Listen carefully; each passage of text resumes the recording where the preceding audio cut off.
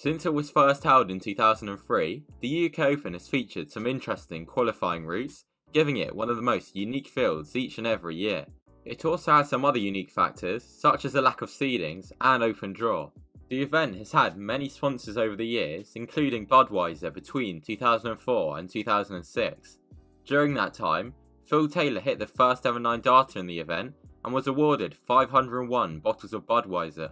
Tool hire firm Speedy Hire first sponsored the tournament in 2011, leading to the introduction of the strangest PDC major qualifier we've ever seen, as they were given 32 qualifying spots. By this point, amateur players were already a staple of the UK Open, with qualifiers held every year before. In 2010, 8 BDO counties were even offered a qualifying spot as a reward for voting to discuss Barry Hearn's proposed takeover. This was a unique one-off offer and saw players such as currently banned Prakash Jiwar qualify.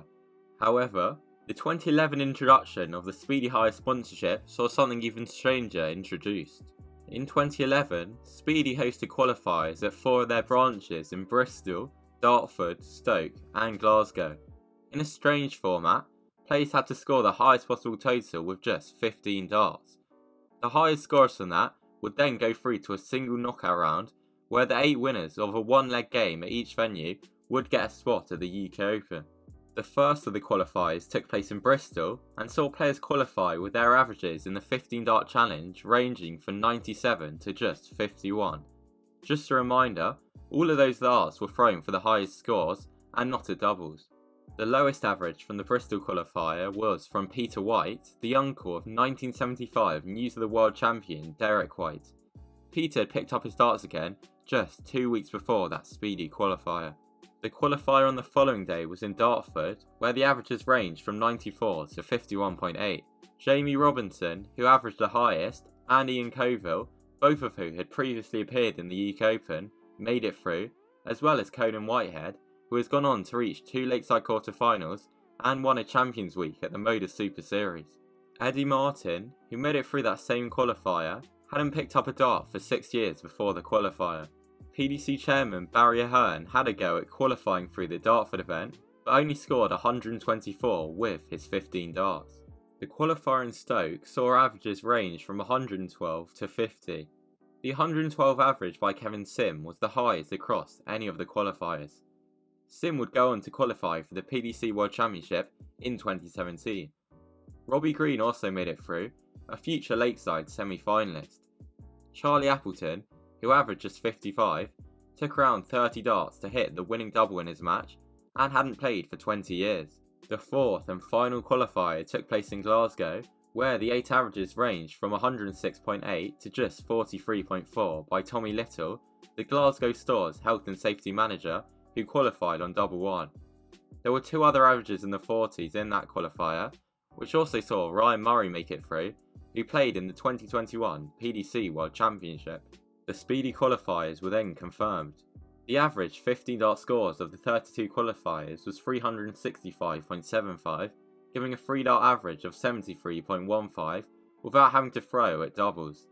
15, just under half of the qualifiers, were staff of Speedy Hire. The qualifiers then rocked up to the UK Open, where they were presented with their custom Speedy Dart shirts. So, let's take a look at their results. 7 of the players went out in the preliminary round, 20 in round 1, and 5 in round 2. Only a few of the players had to start in the prelim round, so the vast majority lost their first game. One of the 5 players to get through to the second round, Brandon Walsh, only got there after he got a bye through the first round after Mensa Sulovic was disqualified for being timed out. Ian Colville, who beat fellow speedy qualifier Stuart Daniels in the prelim round, appeared on the TV stage for his round 1 game against Big John Henderson, where he was beaten 4-1. However, we are going to focus on the efforts of speedy qualifier Darren Pugh, who qualified with the highest score from the Bristol event and the 3rd highest score overall. Pugh didn't have to play in the prelim round and was instead drawn to start in round 1 against Hawaii 501 Wayne Mardle. This was actually the last ever major event that Wayne ever appeared in, meaning that he was far from the peak of his powers. Mardle was priced at 500 to 1 to win the event, quoted at 10 times more likely than qualifier Pugh. For their specific game, Mardle was priced at 5 to 2, compared to Pugh, who was at 7-4. What transpired would make PDC history for all the wrong reasons.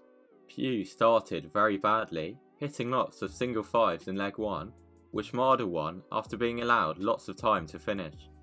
Darren played even worse in leg 2, where he was snatching many darts and hit a 24. Marder won that leg, with the qualifier back on 278. Pugh hit scores of 26 and 45 back to back in leg 3, which Marder won. Leg 4 was Darren's best, but his performance was summed up when he hit a treble 20 followed by single 1 and 5. Marder ended up winning 4-0 in a game where Darren finished with an average of just 50.85, which is the lowest of any player in a televised PDC major singles game. Many would expect that we would never see Darren near a PDC major again, but something even stranger was about to happen. Speedy Hire remained as the UK Open sponsor in 2012. They again had 32 qualifying places and used the 15 dart format again. 6 public qualifiers were held, each offering 4 spots to members of the public. That left 8 spots remaining, which were reserved for a Speedy employee only qualifier held in Haydock. It's crazy to think their sponsor got offered this, the chance for 8 of their staff to qualify for a PDC ranking major. Not all the averages are available, but of the 32 Speedy qualifiers that year, only 1 made it through to round 2. All 8 of the qualifiers from the Speedy staff event held in Haydock lost in their first game, all losing by a scoreline of 4-0, failing to pick up a single leg. This included Pugh. The only player who did make it through to round 2, Andy Murray, got a bye through the preliminary round. Therefore, no Speedy qualifier won 2 games that year. There was a standout result for John Jukes, who came through the Brighton qualifier as he beat Steve Beaton 4-2 in the prelim round before losing in a decider to Davey Dodds in round 1. Speedy stayed as the sponsor for the event in 2013, but the quality of the qualifiers was higher as there were no Riley's qualifiers that year, and so instead the top amateurs tried to get through the Speedy event. There was also no staff-only event. The averages from the 15 dart challenge range from 116 to 82.6. Stephen Bunting made it through the Manchester qualifier, which Nathan Aspinall attended, scoring 473 points with his 15 darts. However, the Asp lost to Nigel Daniels in the knockout round. The fact that the players were of a higher quality showed in the results, as 11 of the 32 players made it past round 1. 7 went out in round 2, 3 in round 3, and 1, Stephen Bunting, in round 4. Speedy stopped sponsoring the event in 2014 when the tournament moved to its current venue, Butlins Minehead, meaning that Bunting remains the most successful Speedy qualifier in UK Open history.